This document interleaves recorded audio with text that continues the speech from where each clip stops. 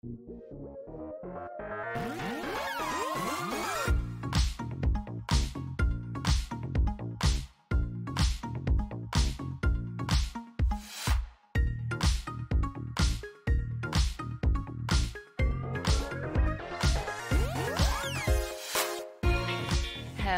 and welcome to Ask Me About K-Pop, the essential guide for recent converts and seasoned fans alike. My name is Shannon. And I'm Angelica.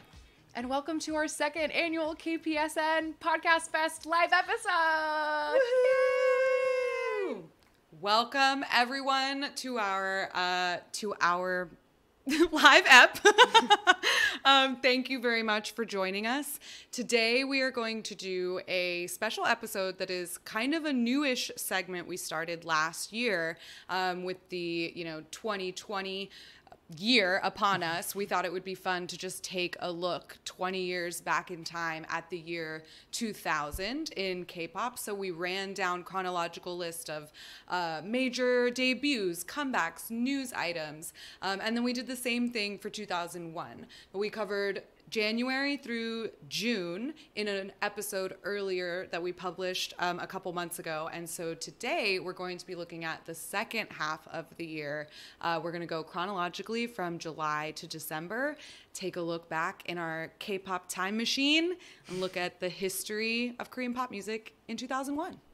I love it. And we put out a little poll on the Whova app and I enjoyed your answers. I was just curious as to how old people were in 2001.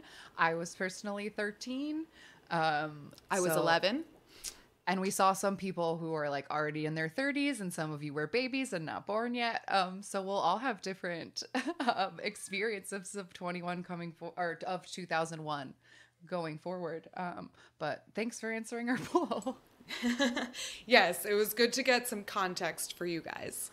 Because I don't want to talk down to you if you all were living through this, you know what I mean? But we have a visual component to go with our episode today, so we sure do. Take that away. Here we go. Since we have the opportunity to do a visual piece, here we go. We have made a beautiful slideshow to go with our fantastic episode today. Yes, and as this aesthetic, as I put together here, this is what the internet looked like in 2001. So all of your eyes, if you don't remember this is what it used to look like. I should have made the background a repeating GIF as well to like really drive it home, but I didn't want to give anyone a headache. But that's what the internet used to look like this. So here we go. We are going to take a look into the year in K-pop. Is there anything we need to know before we just dive right in? Yeah, I think if you haven't listened to any of our K-pop 20 years in the past episodes before, I think it's important to know that the K-pop landscape was very different. It was obviously smaller, but the way that people promoted was very, very different. A lot of the albums we'll talk about today, like the album came out 1 month, but then the group doesn't start performing it on music shows for like 2 months. And then they put out songs from that album for like a year or 2 years even. Mm-hmm. So the very quick comeback cycle of the present was not a thing then at all. Also, people weren't very good. The live performances are all pretty touchy.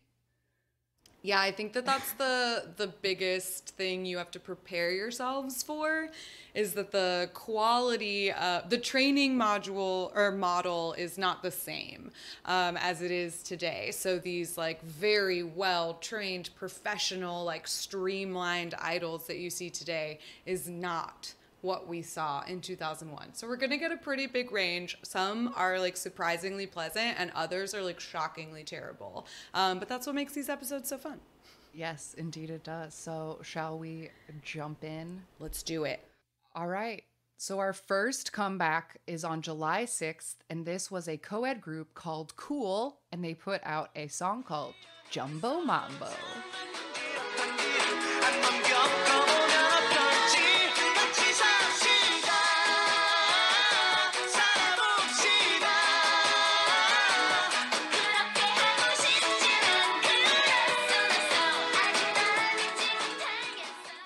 Yay! I love this old stuff. I got to know these songs very well this time, so I'm very excited. We've talked about Cool on the show a couple of times because they were very prolific in the 90s and early 2000s, and a lot of their songs have been modern day covered for drama soundtracks and other things. So like Cool comes back up a lot. Yeah, they come up often, and we often joke that it's a terribly named group because trying to Google anything about cool K-pop group is impossible nowadays. But one thing I noticed, I also thought it was Jumbo Mambo, but it's actually Jump with they a P. say Jumpo. Yeah, Jumpo Mambo. And then the girl screams, jump, like really small in it. I thought mostly the song was really fun. It was definitely my favorite of the Cool songs that we've gotten on these kinds of episodes so far. But there is like a very questionable like Caribbean theme to it when they do the actual like Jumpo Mambo is a little, you look at it sideways nowadays. For sure, for sure. This song won 2 Inkigayo trophies in August of 2001. And as noted here on the slide, the main singer girl had these tiny micro braids for some of the stages. And those braids will be in 80% of these comebacks. This was the hairstyle. Boys and girls, tiny braids. That's what everybody was doing. Yeah, we love to keep an eye on certain trends that we spot throughout the year. So far throughout this summer, now we've got 2 trends to keep an eye out for. Micro braids and either Caribbean or Latin pop influences. For sure. All right, next, this is another co-ed group. This is Space A. They came back on July 7th with Cheating Man.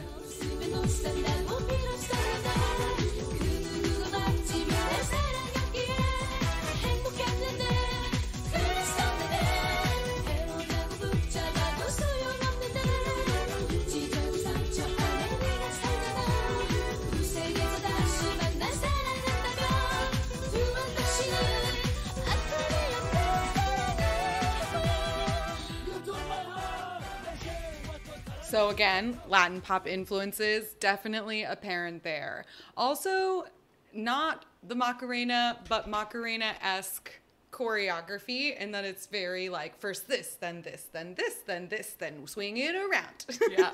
I wrote it as Zumba class, like it's like Zumba class choreo. Yeah. They're like very much like doing a line.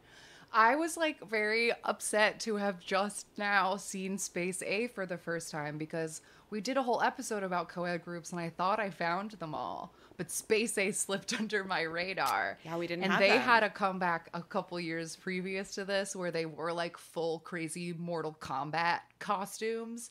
And I just need to find out more about Space A for sure. But it was really hard to find there was no information on the internet about them in English.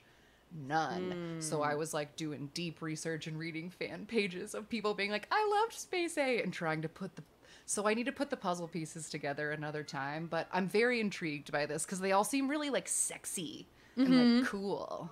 Yeah, they definitely had a very sexy vibe, sexier than other co-ed groups. Because I remember when we looked at the other co-ed groups, our kind of lament has always been that they don't interact enough and they don't like play up the fact that they actually have, both members.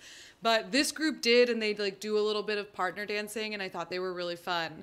But they do have a new trend that I like to keep an eye on, which I've referred to in my notes as men ain't shit. Because single is called a cheating man, and there is like the whole choreography in it where they like fight and they push each other away. And that becomes a bit of a trend. We see a lot of either cheating men or just generally no good, bad news men. Yes. No good. No good.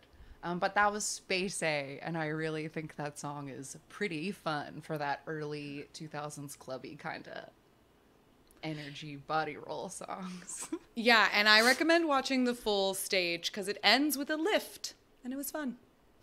Dirty Dancing. Okay, next we have a comeback from Chakra, and we have talked about Chakra many times when we talk about first-gen groups because they were very, very popular, but they had an extremely offensive concept. Their concept was Indian, but this was a mix of the country India and like First Nations North American natives, mixed into something really awful. And when I first saw the thumbnail of this comeback, I thought, oh, Chakra, did you do something better?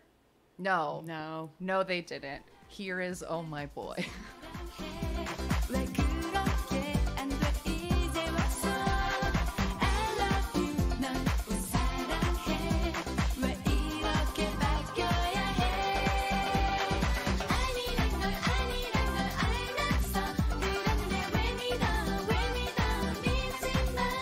Oh, Chakra. Yeah, so it's not in that clip because it's not an important part of the song, but the reason that this was immediately offensive is as soon as the song starts, there are several parts where someone goes like, oh, Jamaica! Oh, God, and it happens like so many times, and they just keep doing it. Yeah, I remember when this started, I was like looking away from my computer and I was just listening to it and I was like, this sounds offensive. Is this Chakra? And it was.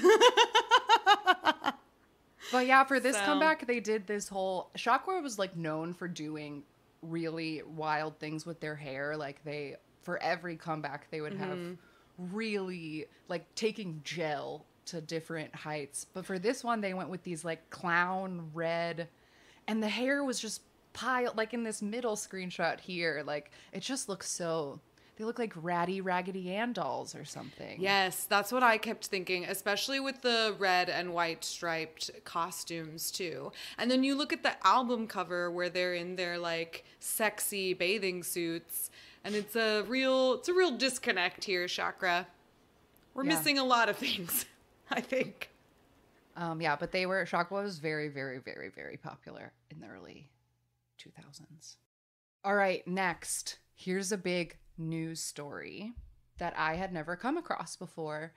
Usually when I do my research for these episodes, early rec, and I recommend it in all these episodes, NBC keeps a very good record of their music shows and has them all on YouTube on like a classic channel.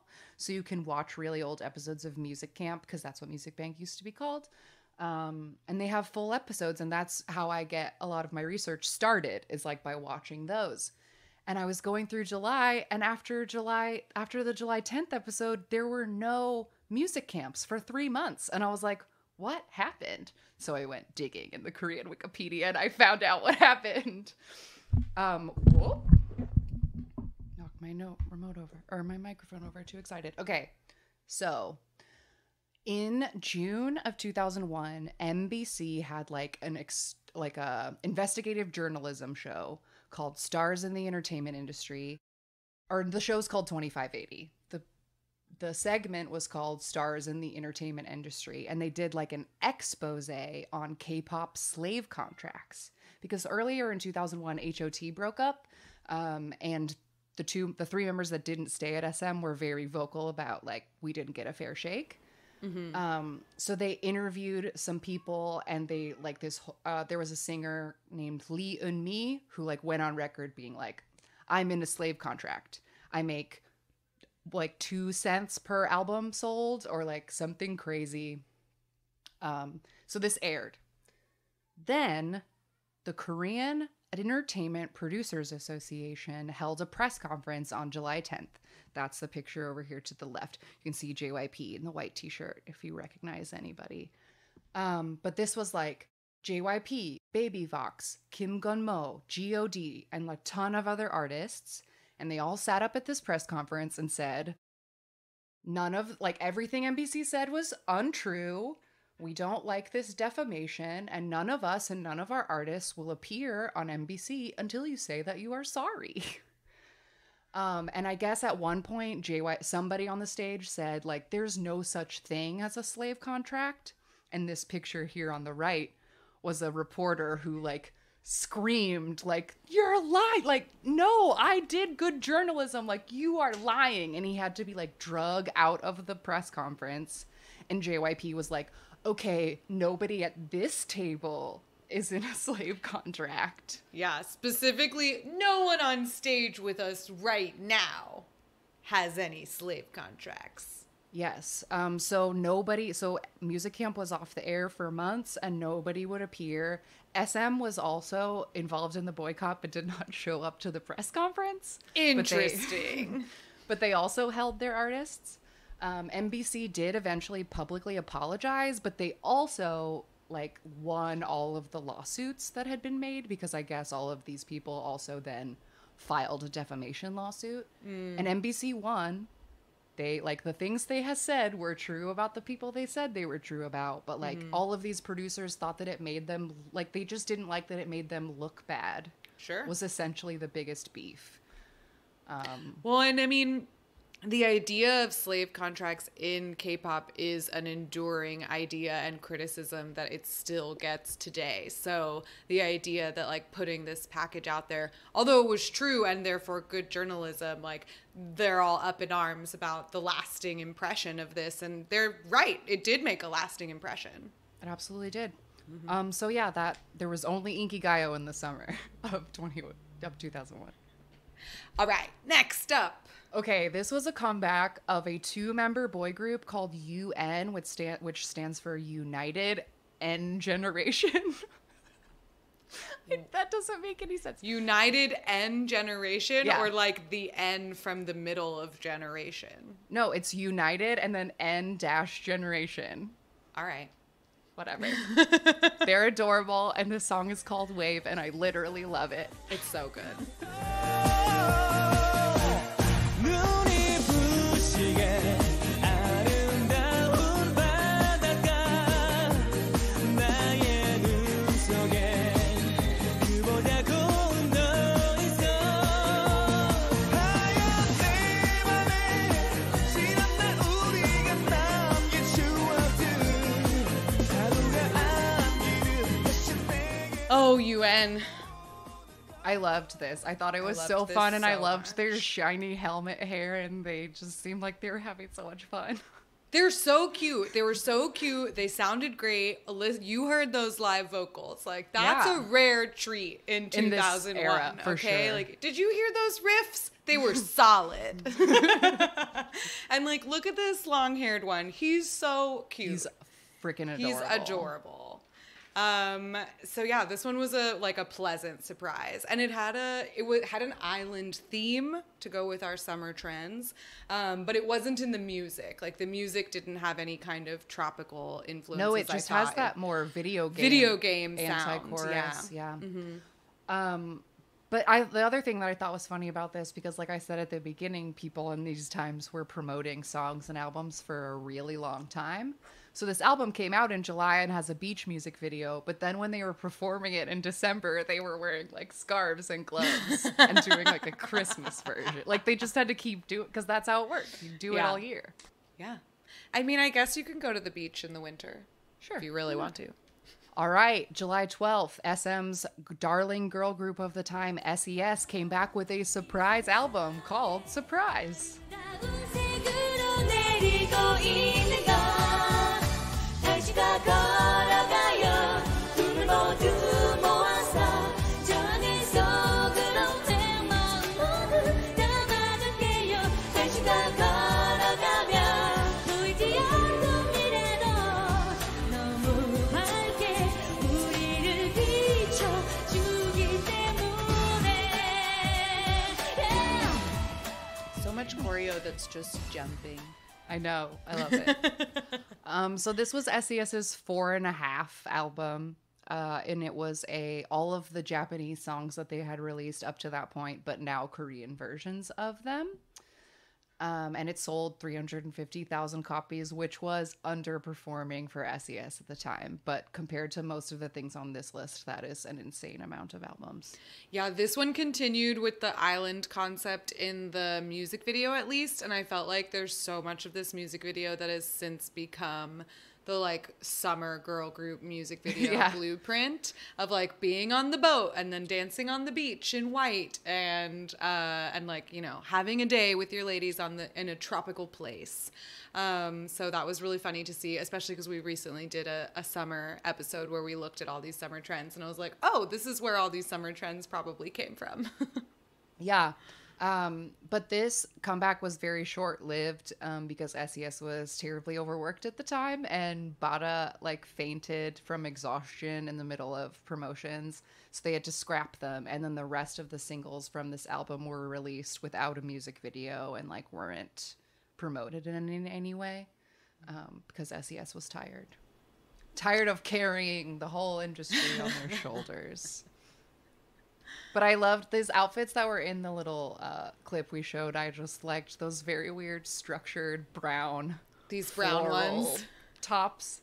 And like, yeah, everybody's like halter tops, and like the halter top or the tube top or the otherwise boxy tank with like a baggy pant is what I looked like at every middle school dance. So I always really relate to these outfits.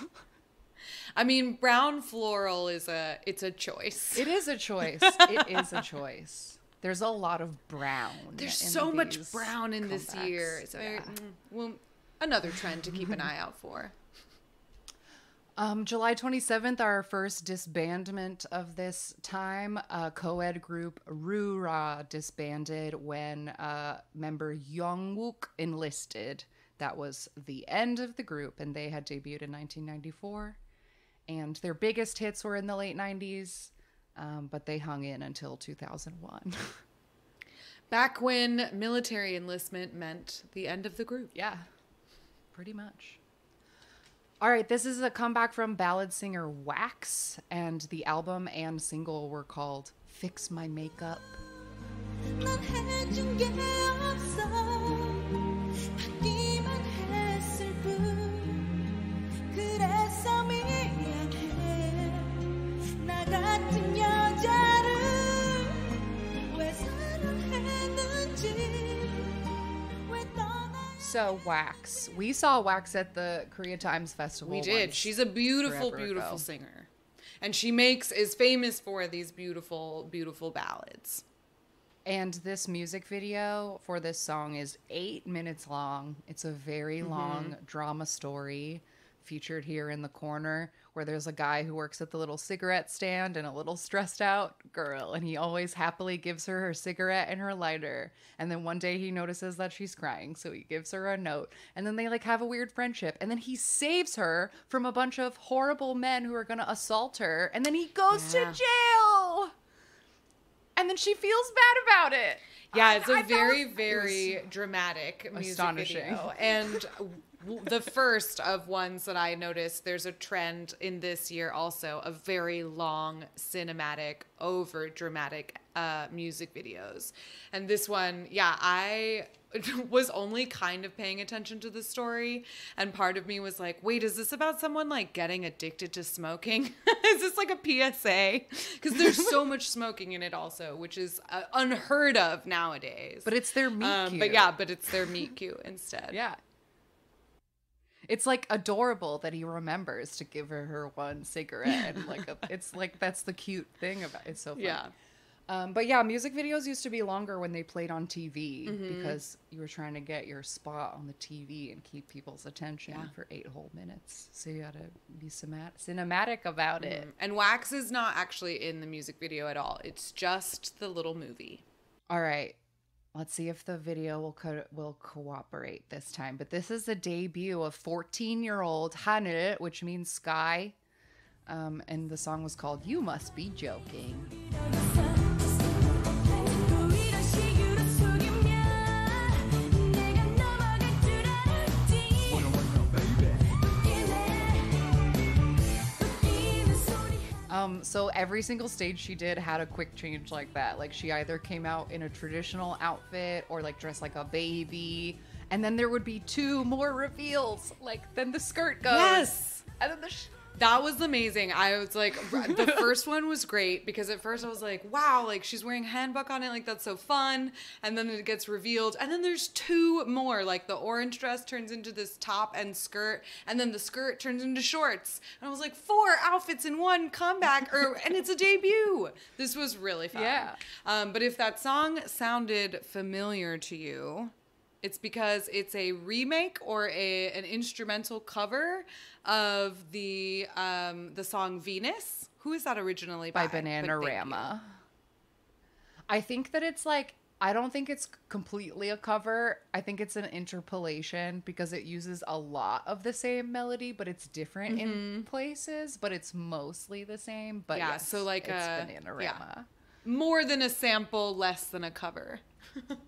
Exactly. An interpolation, just music terms. A sample is if you literally took the recording and put it in your song, that's a sample. But if you just sing the melody of an existing song, that's an interpolation. And it's different than a sample. A new vocab word. Have fun. All right, I think this next one is exciting for this podcast. After HOT broke up, this is the debut of solo artist Kangta with his song Polaris. 나 기도했는데 하루에도 난 몇 번씩 왜 보고 싶어지지는 건지 미안해 용서해줘.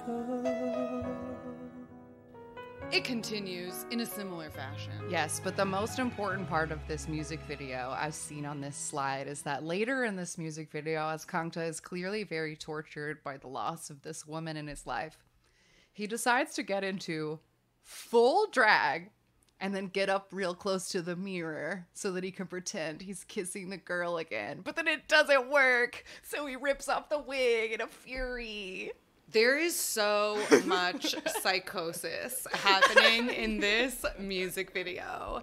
The entire thing is made up of him like moping around his house, and then it like cuts, like it fades from where he's laying in the bathtub or laying on the bed to like that's where she used to be. So obviously he's like reliving these moments and being her. And then he like sadly like does his full face of makeup, and like it is what the And look how fuck, beautiful he is. Kangta. He looks gorgeous. Like that's the most beautiful I've ever thought Kangta is. Like this is the most attractive I've nails, ever he been. put on to. nails. He even put on nails. He went full drag, and I mean, wow.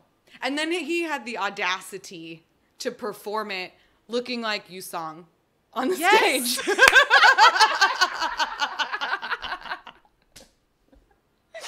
Look at those screenshots of him with the glasses. If that's not Yusong. Yeah, he totally did do like the glasses, oversized blazer for every stage. Like, Yeah. I'm not in a boy band anymore. And- I'm a serious artist. Not in a boy band, not yet a woman. Yes. So that was our first major HOT solo debut. And we joke about Kangta every once in a while. He comes up on our show. He causes up trouble. Yeah. Next, this is a comeback from an early gen group that we've discovered through this show that we think is pretty cool. These are a girl trio named Diva, and this is their song Perfect.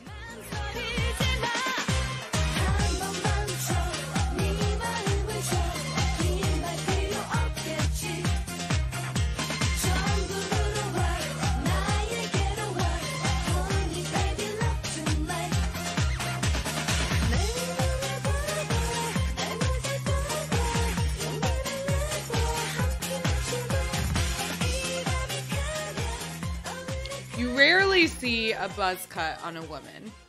That is in very K-pop. true. And it is pretty cool. And I like that in that one, it made me laugh every time in the clip we just played. The girl with the braids is main in frame, and then the bald girl kind of comes in, and she looks like she's side-eyeing her, like, are you taking... It's like a moment where she seems to be, like, taking the screen. It's funny. Yeah, this... Diva's biggest like year as a group was actually in 2000, and this album was like it sold less, and they kind of sold less and less until they petered out. And this is very different than the other Diva music, like Yeah. a lot different. So I kind of get if people weren't into it because it's not what they had been selling us in 2000.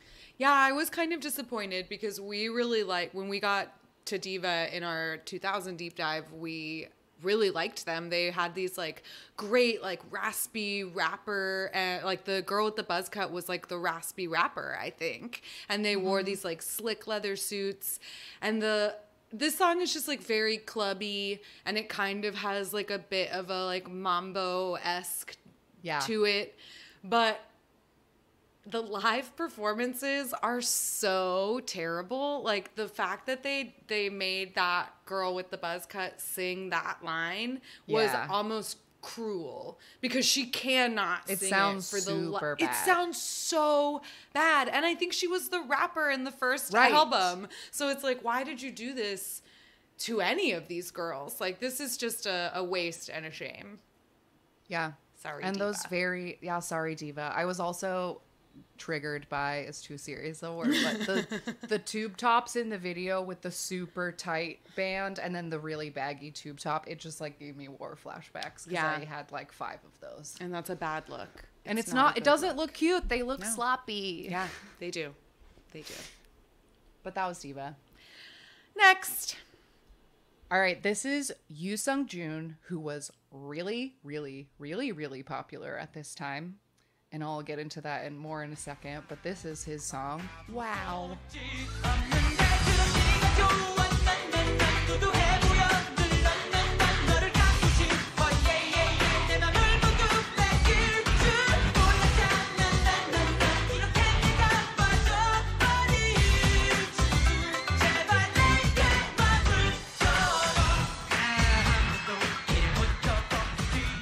Wow. What a beefcake. Beefcake. That's all my notes say. What a beefcake. Beefcake. And he was really popular, and he'd had really popular songs up to this point. This album debuted at #1 and sold almost 400,000 copies in the first week, which in 2001 was a ton of copies. But this was his last moment in the sun, because a little while after this comeback, he ran away to the United States to avoid being enlisted. And he was banned from the country of Korea for the rest of his life. Like, banned. Like, he's not they kicked him out. Yeah. And he has since, to this day, like, been making repeated appeals to the Korean Supreme Court to try and get the ban lifted. He's filmed apologies on his knees. He's done like tearful interviews and so much. And I believe the ban still stands to this day. And I think that he's mostly lived in China all of this time and continued to try to do music. But yeah, he's not welcome in Korea. And all he had to do was just go to the army. But he didn't want to. And he lost everything. Well. Important. I know. And you know what? No idol has ever tried to pull the same thing twice. So we all learned a very valuable lesson. Yeah. All right, time for September. This is another ballad, and if you are TV watchers, I don't know, Tim, you might recognize this fellow. This is Lee Ki-chan with Love Is Gone Again. 난 이렇게 바라보고 있고 넌 그렇게 멀어져만 가고 내 눈에 눈물이 흐르고 또 한 번 사랑은 가고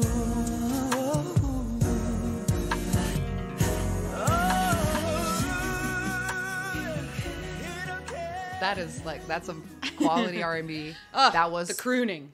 That song was written by JYP, but it was sung lovelyly by Lee Ki-chan, who, when I saw his face, I said, wait, I know you. And it's because he's the evil brother on Sense8.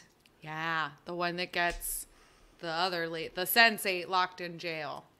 Yeah. So I was surprised to know that he was such a crooner.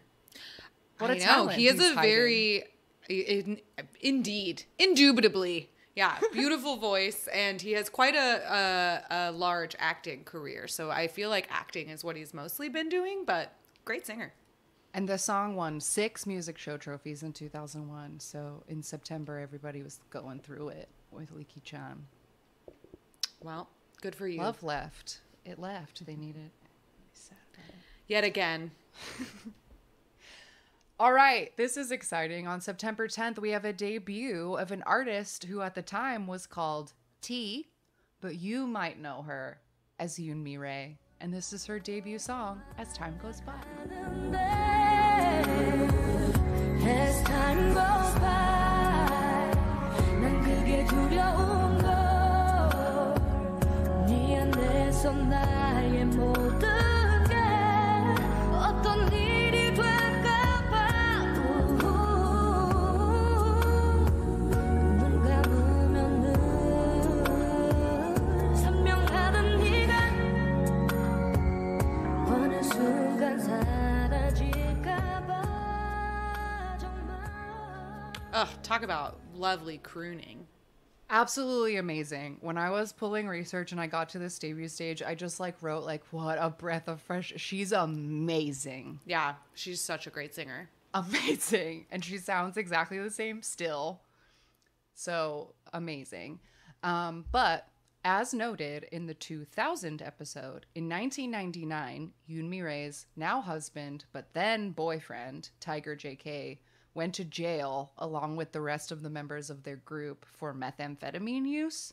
And then they were banned from TV. So she was in hiding for 2 years up until this debut. And the name T, her real name is Natasha. Like her birth name is Natasha, and she goes by Tasha. So T was an even more short. A nickname for the nickname. Yeah, just T. Yes, and you can see the box braids in the album art, or the little micro braids in the album art. There's a lot of, like, if you look up Yoon Mi-rae's album art and promotions, there's a lot of really terrible cultural appropriation in her general style. But she's black. She's allowed to do that. Oh, that's right. Oh, wait.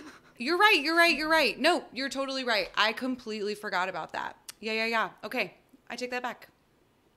I stand corrected. She's the only one who gets She's a allowed. pass. She's allowed to do it. It's not appropriation because it's her own culture. That's right. I forgot about that. Yes. Yoon Mi-rae. Yoon Mi-rae. But as you know, this was September 10th. So on September 11th, there was a terrible terrorist attack, and it really shook up the world. So there was also no music shows. People did not release albums for like 2 weeks. There were like Asia Candle telethon concerts on TV. Like everybody was only focused on 9/11 for like most of the rest of September, just for context sake. So our next thing is a little while later. Yes, this is the debut of a pop star named Harisu, and the song is called Love Hurt.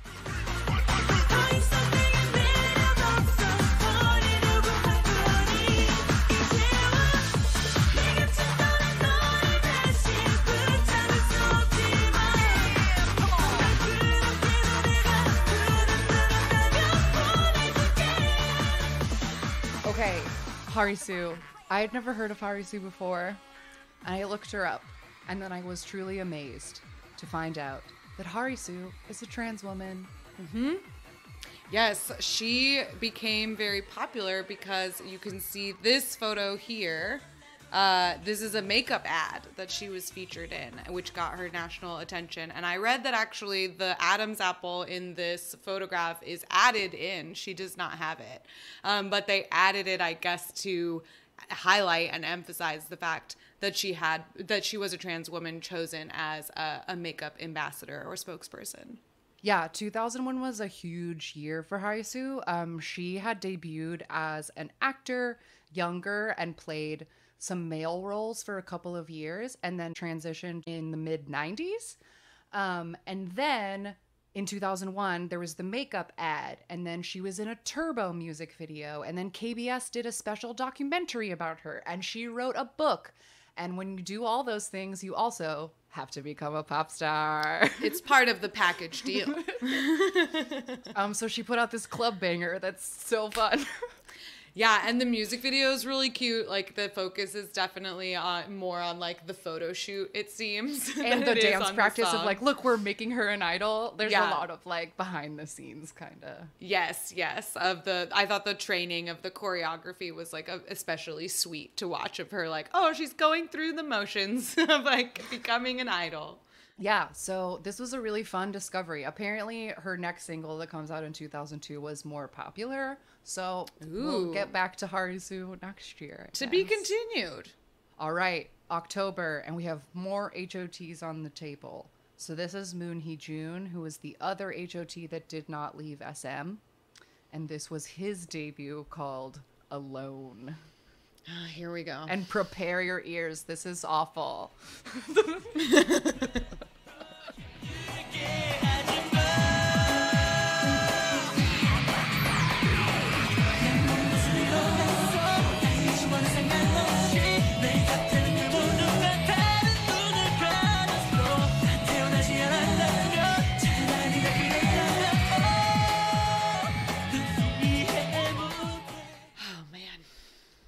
Yeah, this is really crazy. This was Hee-jun's post-HOT debut. Like I said, it did go to #1 and it sold over 300,000 copies. But HOT fans did not like this. Mm-hmm. They thought that the rock and the autotune, they were not happy about it and they didn't like it very much. They were supporting him as fans do, but the vibe was not fun for the HOT fans. I don't think this vibe would be fun for anybody. No. It's truly terrible. And there's one part where he just holds this note that is so flat, but also so loud and so long. How did anybody allow this? Where were the producers? I think they were just letting Kangta be in charge. If you Kangta. look at See, it all comes back. It's his fault. It's always Kangta's But fault. Kangta had a beautiful song that he put out. That's true. I guess I'm sure he didn't like Hee-jun very much. He was probably trying to hurt him. No, I don't know. But the auto-tune in this, there are certain... You heard it here first. You heard it here Alone was a plot. It was a plot. Kangta was trying to steal all the Trying to attention from himself. sabotage all the other HOTs. But there are times when bad auto-tune, I feel like it activates my gag something about it, it literally makes me feel sick. And there are parts of this song that I gag on it. It sounds so awful. Yeah, it's unforgivable and inexcusable. Unforgivable. All right, moving on. All right, this is a debut of a boy band that was called Kpop. Okay, that's how early it was that someone could just take that name. K''pop, although supposedly the pop stood for population. Oh, interesting. And their debut song is called .5.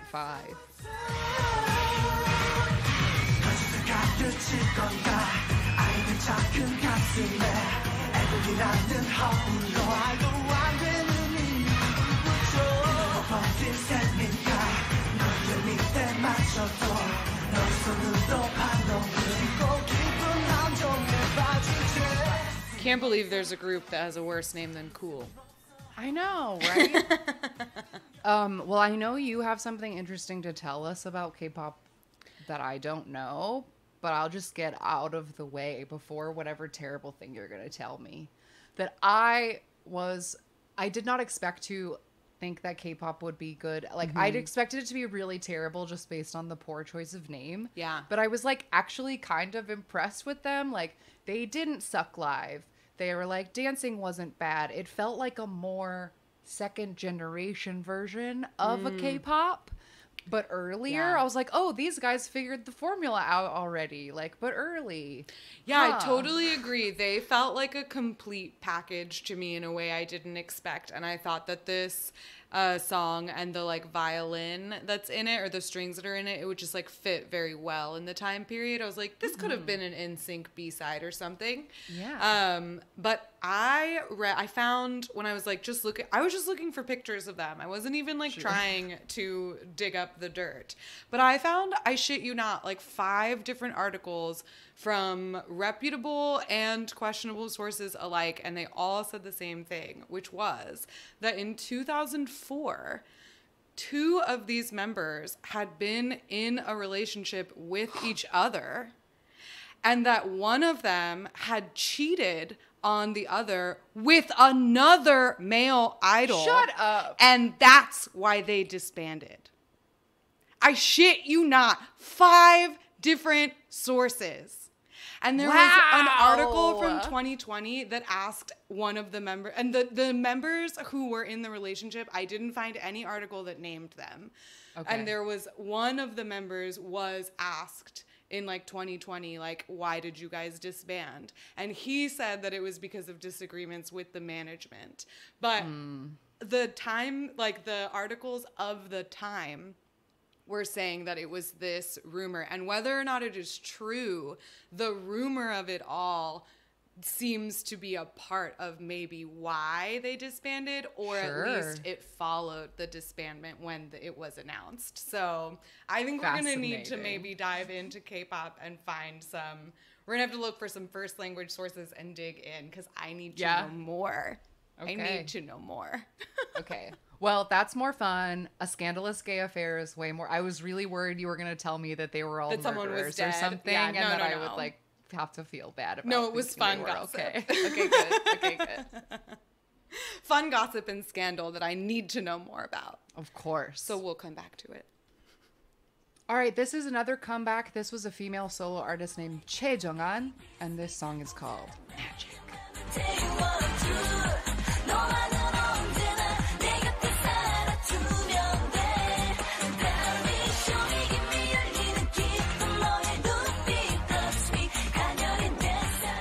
Another Macarena style 1, 2, 3, 4 dance.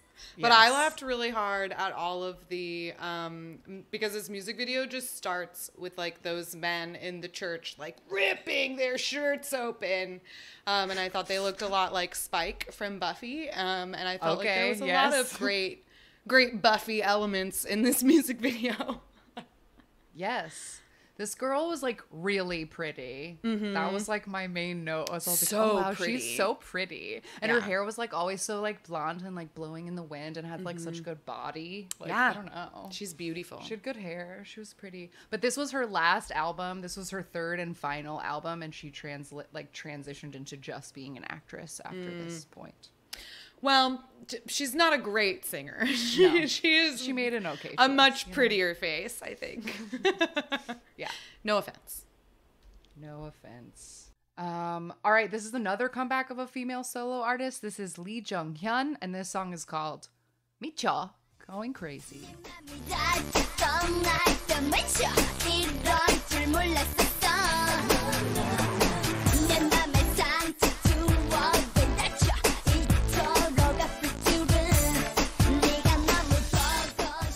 Lee Jung-hyun is actually better known by the stage name Ava that she had not adopted at this point, but would later.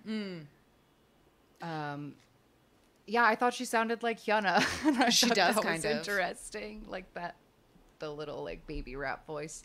But yeah, all the comeback stages for this, like leather, and sometimes she would wear like a really harsh bob wig, kind of like dominatrix Catwoman. Yeah.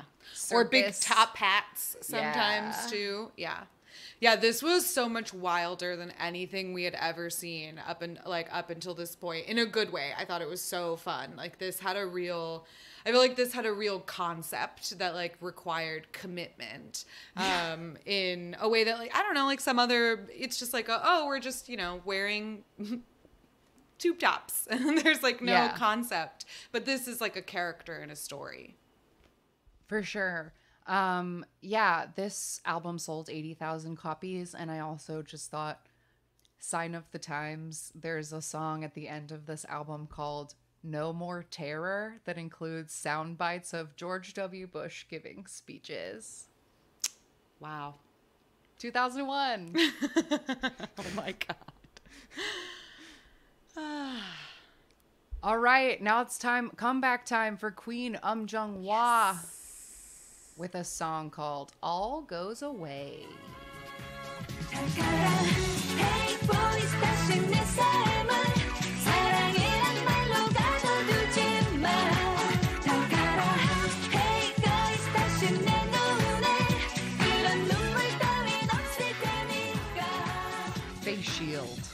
Face shield. She knew. Ahead of her time. Way ahead of her time. This was Jung-hwa's 7th full studio album. And yeah, the concept seemed to be gloves.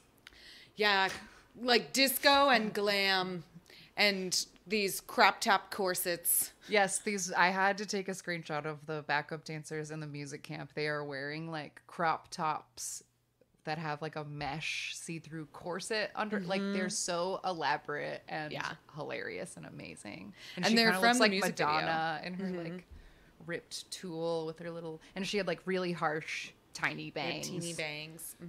Yeah. I thought this song, there were parts of this melody that almost sounded like that song, like, I want some hot stuff, baby, this evening. But it like never quite went there. It was a tamer disco track. Yeah. But still a fun one. Sure. Love Jung. Yeah. All right, time for November. This is once again a co-ed group. Co-ed groups used to really be a thing. And this is Sharp with a song called My Lips Like Warm Coffee. 나를 알잖아요. 그대 사랑하며 나를 모두 버렸다는 걸.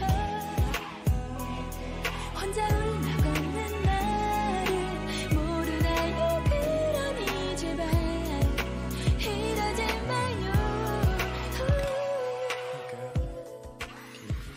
One of those guys is very hot. Yes, the guys in This Sharp one. were very hot, and they are pretty naked in the music video. Like, the girls are wearing, like, overalls and strolling in the park, and the dudes are undressed. That's good. Giving us exactly what we want. Exactly what we want.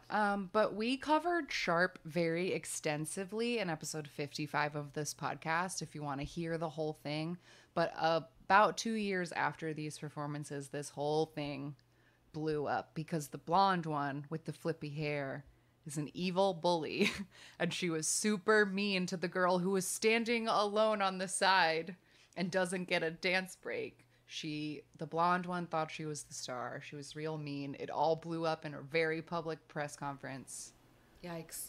So go check that out if you want to hear the full Sharp story. But it seems apparent in all of these, the way these music show stages are staged, that they were not friends, that they did not get along, that the blonde one was the most important. Like, it's really apparent in the stages. Yeah, I mean, the fact that she literally spends the entire song standing to the side and doesn't dance at all is just so weird. But whatever. It's a very, very pretty song. I like it. Yeah, it's nice. All right. Breaking news. On November 15th, Psy, who debuted earlier in the year 2001 with a smash hit album, and everybody loved him, he was arrested for smoking marijuana, and he spent 25 days in jail. And during this time, his beloved grandfather passed away while he was in jail. So he says that this is the greatest regret of his life, that he did this dumb thing and that he missed his grandfather dying. And then he was good he kept his nose clean from then on. And now look at him. And now he's a CEO. P Nation. All right. Here are the real true stars of 2001, the most popular K-pop group at this time. G.O.D. came back with Road.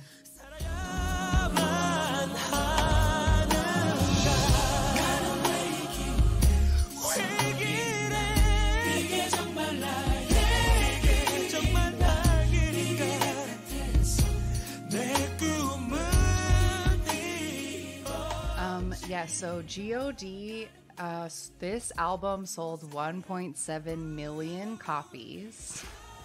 Damn. And that is only like 10,000 less than their album, or 100,000. They sold 1.8 in 2000 for their 2000 album. So this was like truly the height of G.O.D.'s popularity. This song won 7 music show trophies.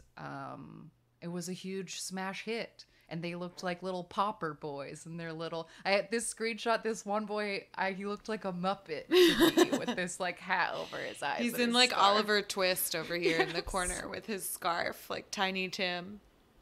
Yeah. Oh wait, that's a different one. That's I'm mixing up Dickens plays. Anyway.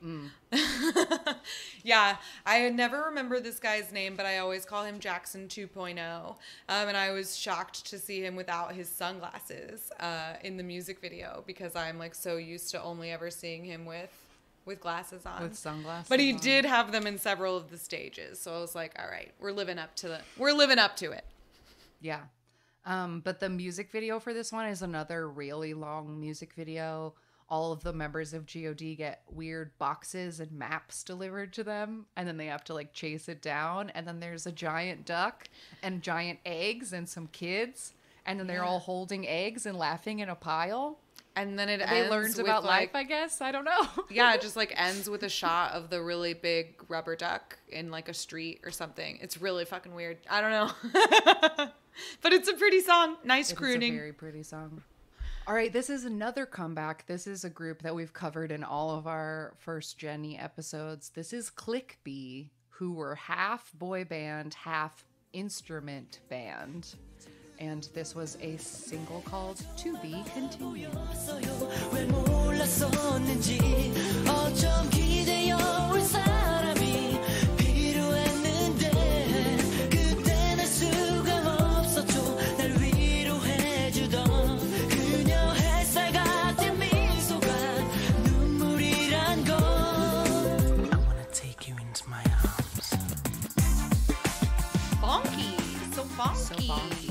Yes, this is very, very different from everything that Kpop released up until this point. Like, they usually were kind of doing, like, a rock rap, almost Beastie Boys-y kind of Yeah, thing. Where they were much very louder. loud and jumpy. And so, yeah, that they all donned these, like, red suits to, like, sit and do a little, like, Latin croon song. Yeah. It's very interesting. And they're very good singers. This was nice. And one of the like few performances that then held up from music video to stage. Yeah, I had to take pictures of these. I had to include so much hair pictures on this slide. Like that one screenshot when in the music video when the guy turned to the side, I was like, oh my God, the hair goes so far back. I have to take Oh a picture yes, of this guy right here is Yes. like, this is like a real anime hair right here. But I particularly noted, I don't know if you can see my mouse, but this guy, he's the Yeah. like 1, 2, 3 in the corner. Hair both Jonghan and Jennifer Aniston would be proud of, right? Like Yeah. that is gorgeous. Perfect face framing. Gorgeous. Everybody's hair is so shiny. so Straight. shiny, so shiny. And this guy's getting creative with the half ponies, and he looks like he has ribbons in his hair. How fun! Yeah. We're taking a lot of risks. All right, this is another debut. This is a girl group called KISS, which stands for Korean International Superstars. And their debut single was called Because I'm a Girl. She looks like Jessica. She does. It's a great shot. 내가 싫어졌다고 눈치가 없는 난 부채기만 했어 Yeah, so Kiss got a lot of attention for this debut because of the music video. It has like a 9-minute music video that stars these two actors that were pretty popular at the time. So like people watched the music video because of the actors.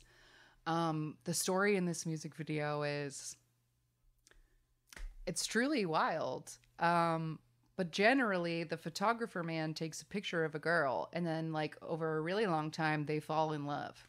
And then one day, she's playing around in his photo room, and she spills chemicals directly into her eyes. Like, chemicals in her eyes. And then, seemingly, the guy breaks up with her to go ride motorcycles, is, like, what it seems like. And then she has surgery and wakes up, and then someone hands her this magazine that she is on the cover of, and it says date rape really big on the magazine for whatever reason. No explanation of why. And then she's like, huh, and she's walking around, and then she sees her ex-boyfriend, and he's blind now because he gave her his eyes. Yeah. You know, that classic story. And then they don't end up together. No. Like, she sees him at the racetrack, like, listening to the motorcycles with his seeing eye dog. And he, like, has a picture of her, like, just in his hand. And she, like, sees the picture and knows that it's him and, like, instantly knows everything that happened and doesn't say anything. And he just walks away. And, like, why? Why can't we be together now? Why? But I also wonder if this has to do, like, I don't want to call it a trope, but a very similar plot line happens in The Untamed. And I wonder if this is like an old legend or something, or like a fable or something about giving your loved one your eyes. But somebody wrote in the context of The Untamed, like, well, he could have just given one eye and then we'd each have an eye and now we can both see. And I was like, oh shit, I didn't even think about that. Yeah. But oh well. He gave up his career and his eyes for her. Yeah. No, it totally reminds me of like an email forward or like a story that someone would leave in their instant messenger away message, like in 2001, like some sad story about a boy and girl who are in love, and the girl gets in an accident and she wakes up and she's like, where's my boyfriend? And they're like, he gave you his heart. Yeah, or like an urban legend. And it's like, send this to 10 people who believe in love. To meet your real love. Or bad Make luck sure for you 10 forward years. this. That's a real 2001 thing. Yeah. All right. Now it's time to clean up this HOT, finish up these HOTs. These are the other 3 HOTs, the ones that left SM Entertainment. And the ones who talked to NBC. Yes. And they debuted as a trio called JTL, and their debut single is called Enter the Dragon.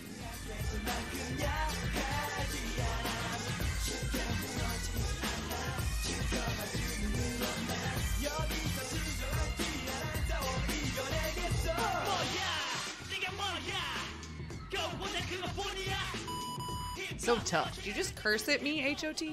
So tough. Was that some bleeping I heard? I heard bleeps.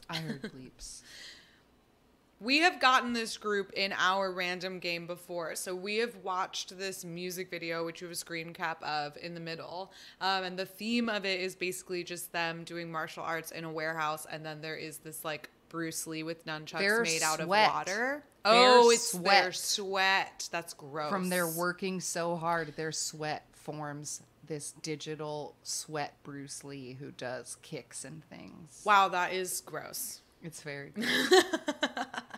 It's very gross. But JTL, because of their talking to NBC, because of their leaving SM, because of everything, it was very hard for them to get on to music shows or to get anyone to play this song on the radio, because like they had disobeyed Lee Soo-man and they'd left and they were not going to get attention. This made their fans very upset. So once again, the SM building was egged over JTL being barred from shows. And I think a lot of the fans like also helped like crowd fund, and like, I don't know, the JTL comeback was like supported by the people who still cared for those 3. But they were up against a lot because they had left. Yes, it does. As someone just commented, it does sound like JYJ. SM repeated this mistake 2 times. SM doesn't learn from its mistakes. I think we can all agree that it does. There are many examples in which they definitely don't. And this is one of them. For sure. All right, next up is something a little bit different. This is a male trot duo called Can. And this song is called Spring Days of My Life, and it was a big hit in 2001.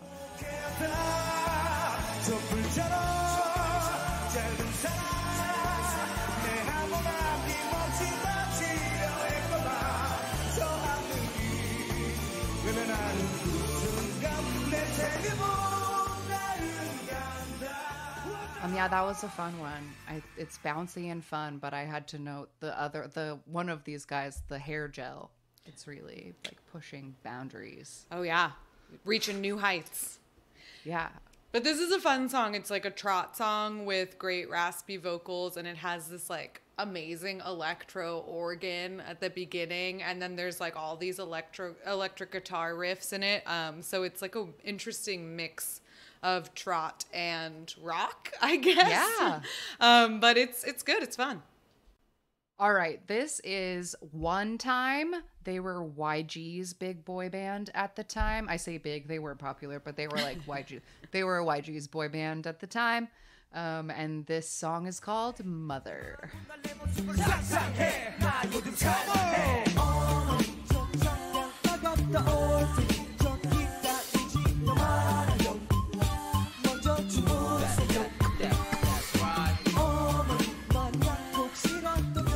I love the whistle melody hook in this song. It's so it's catchy. not bad. It is very catchy. The music video for this one is another really long story music video where a kid is just getting hassled by like mean guys on the street and mean guys at the playground, and people are just like being mean to him. And then at the very end of the video, as noted here this picture next to us, at the very end of the video, his mom runs out of the house with an umbrella and she chases all the bad guys away. Adorable. But this one with the very long hair, I don't think, I always think when we get to One Time or talk about One Time, I was like, oh, is that one Teddy? Because Teddy from YG is one of these people, but it's never the like hot one I think it is. But this one with the long hair was like so tan, and his hair was so long, and in every stage he just looked so gorgeous. Yeah, very handsome. He looked like a Ken doll or something. Mm-hmm. Yeah. Mm-hmm. The song was fun. I liked it. Yeah. One Time. All right, this is a group that we've talked about a bunch of times because I think we got them as the Random Game group in the first part of 2001 because we usually try to keep it in the time period. So once again, this is Milk with Come to Me. And I love this song. It's a great song. They're so cute.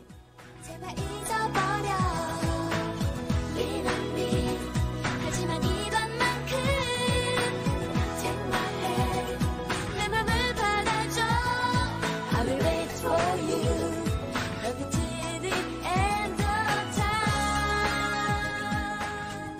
Yes. So Milk was a group that was under an SM subsidiary. They weren't like a full SM group. But they only put out this album that was called With Freshness, and then they featured on a couple SM Town albums, but that was all Milk ever got to do. Yeah, they And mostly stayed in that SM basement.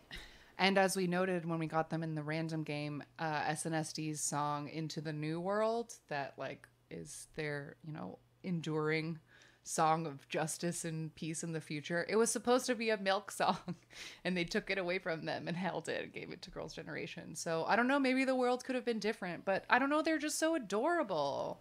Yeah, they are very cute. The stage, I was a little shocked, was like very rough. One of the stages that I watched, like definitely not the kind of polished SM performance we're used to. And I wonder if they just like if they didn't like care to invest the time in like training them, or if I don't know what happened, but it feels like they got overlooked significantly by their company. Yeah. But that was our last debut of the year, because here's the very last thing on our timeline. This is another debut of a boy band called Ocean. 5 in Korean is O, so it's Ocean. Oh, I was wondering. I was saying because they spell it with the number 5, right? And so I was like, 5-shin? Is it supposed to be like station? Like shun? I was going through all the different possibilities, but okay, Ocean. Yes, it's Ocean. Ocean. And this is More Than Words.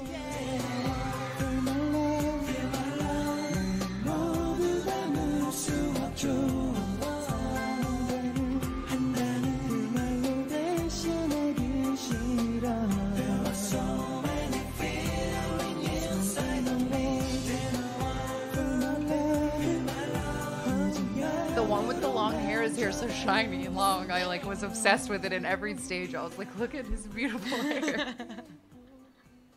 Yeah, this was surprisingly pleasant. I thought the music video looked like a fake boy band, because like a boy band from a movie or something, because The plot of the music video felt familiar, and I was like, did maybe 98 it's Degrees I do was this? gonna say 98 Degrees too, Because they're they trapped in a start on when tunnel. Mhm, yeah. They're in a car and they're trapped in a tunnel, like the traffic, and they like they're entertaining all the people in the tunnel, and people are leaning out of a bus, and then they get on top of a truck and they're like, it's more Yeah. than a word. And I was And like, then why they- have I seen? I feel like I've seen this before. I know, I was like, either this is a 98 Degrees music video, or I have seen a movie in which a fake boy band has done this. But then it ends with them like on a big stage, like in front of a crowd with all of the like ocean posters and stuff. And I was like, the staging of this concert feels very fake and very Yes. like a Disney movie. because it's a debut. They don't have fans to Right, be filling absolutely. a stage yet. Yeah. True. But I want to look more into Ocean someday, because when I was looking at their like timeline, the band like never disbanded, but then in 2020, I believe, they added 7 brand new, like Ocean lives again. Wait, and they added 7 members. Like, I don't think now any of the old So now ones we are have in it. Ocean's 12. No, I don't think any of the old ones are like in it anymore. I feel like they Oh. just like kept it a thing, and now there's like a new class of I need to dig into it more, but it appears there's like a new All class right, we'll of come back to Ocean. this too. We're gonna come back to Space, Space A, A, K-pop, and and Ocean. Ocean. Yeah, to be continued. Well, that is my timeline. Those are all the things I have. Yay! That is it. That is the year 2001, at least the second half of it. Some general trends that we noted as we watched through the years. In the first half, during the summer, definitely a lot of the like Caribbean and tropical or like Latin vibes in the actual music. And then I felt like the winter and the fall had a very heavy like string component. A lot of the songs had like dramatic violins or something like that. The cheating theme happened throughout a lot of the music videos, like Hanul, the little 14-year-old debut. Her music video, which is a very fun like one take music video through this restaurant, is about her finding this boy that she's dating on a date with another boy, or on a date with another girl, and then she like goes and flirts with a bunch of other people around. Yeah. And makes him all jealous.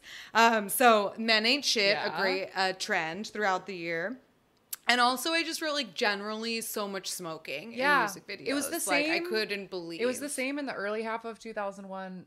I remember that being the plot or of like a big part of other. Because remember that one at the early 2001 where the guy had the creepy doll of the girl in his building? Yes, I will never forget that music video. And he just set the doll on the counter and then like paced in front of it and smoked, and that was like a big part of the music video.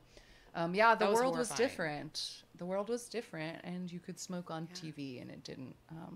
It was allowed. And so now I they guess get blurred out, and idols have to just light a match instead. People with matches in their mouth is the funniest thing to me.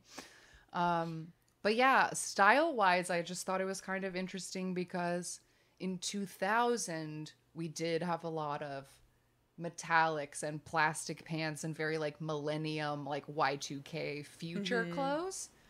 Whereas this one, it seemed a lot more neutral, like a lot of white, a lot of brown, like we noted, just like brown, neutral colors in people's outfits.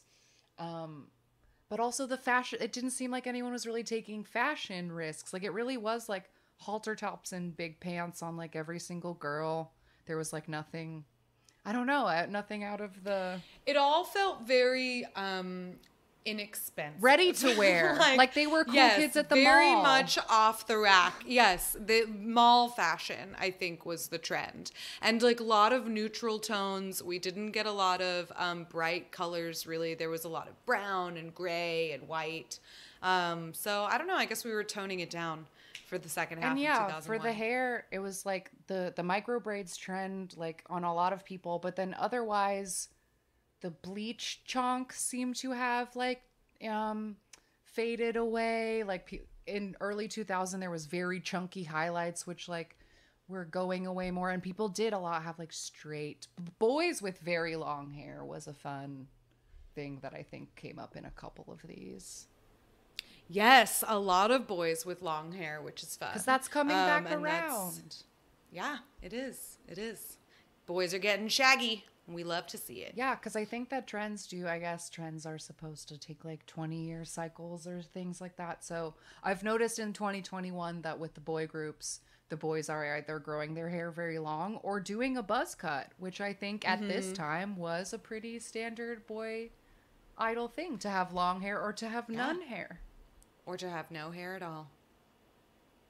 Jackson 2.0 from JOD loves a buzz cut. Keep it smooth.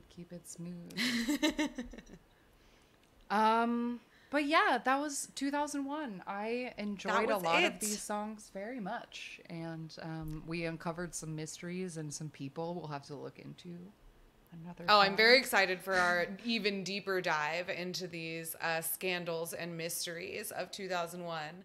And if you're interested in looking more into these music videos or stages, please check out our YouTube channel, AMA Kpop Pod.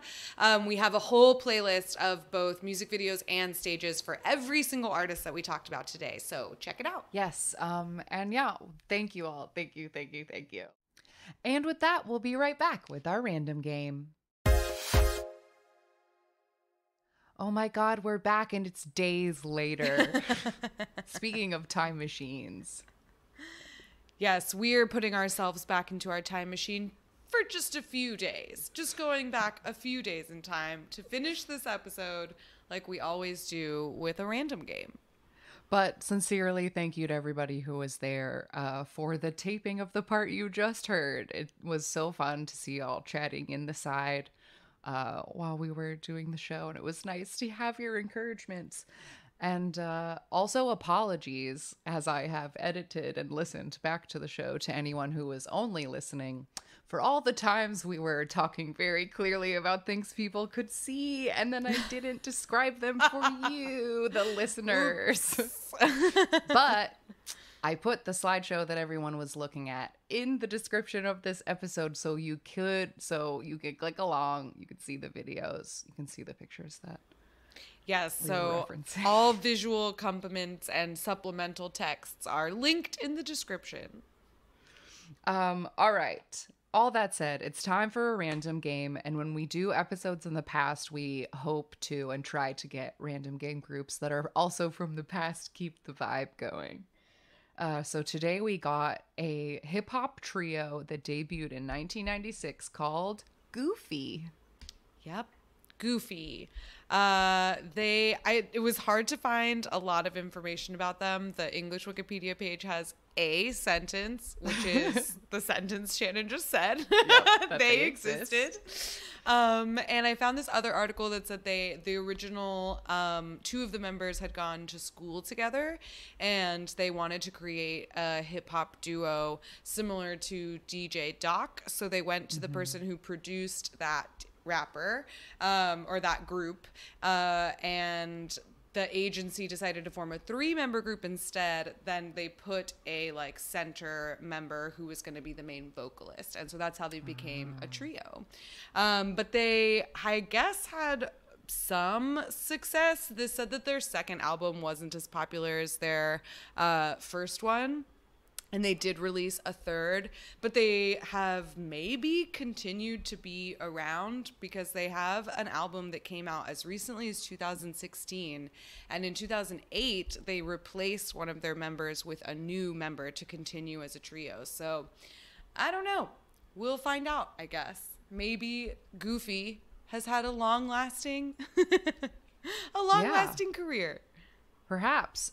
So we found one of their music videos off of their second album from 1998. The title is Biryun, which means tragedy, I think. It looks like they have some nice middle part 90s boys haircuts according to the thumbnail. So I'm excited to see this 90s fun. Yeah, let's go. Here we are, 480p at most. All right, click play when I say go. 3, 2, 1, go. All right. Oh, Are we in a small room with low ceilings? Yeah, that ceiling looks really low. Wait, do you have sound? Oh, there's mine. Yeah, it's coming. The umchas are coming in. They're coming in. Oh, I see. It's a slow build, a slow burn. Okay, a lot of things are happening in this music video. So many things. A lot of dramatic looks. Wow, so many really, really, really bad. Like, I don't even know what those are. Like, fake dreads? Yeah, I guess. Yeah. Little twists. A lot of torso. Tiny yarn braids. Yeah, Yeah, the tiny angles are really low on all these shots. Yes. Oh, wow.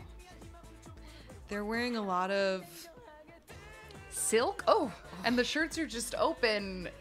so much torso. And the wind and machines. the wind machines. Like, I honestly, but the thing is I can't tell if these guys are being cheeky Or in a way that, like, serious. Blink 182 was when they did that video where they made fun of boy bands. Like, I can't tell because these guys seem goofy to me. I can't tell if they're being ironic or if they thought they looked awesome. Well, they are called Goofy. Okay, right. So maybe it's on purpose. I don't know. The stuff with the girls seems too serious. And, like, they're really dancing. They are really dancing. They are, like, Oh, getting man. on the floor. Wow. I don't know. But that the background of this is truly just that standard Mortal Kombat. Like, dance music is very funny to me. Yeah. This era of it is just fun.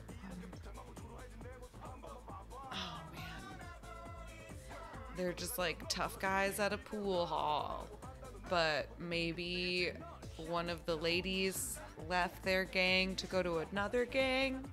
And Yeah, that has they seem caused to be tension fighting over a between girl. the gangs. This guy has, like, a teeny tiny dream catcher on his necklace as, like, a choker on his bare chest And it's on, underneath like, a this fishing- silver suit. Yeah. Yes, It's on like a fishing clear. line so that it just is like floating. Oh my god. And that other guy was just showing his Calvins really prominently because it's the 90s. Sure, gotta have your Calvins. Oh no, Nothing someone wrecked gets a between- car.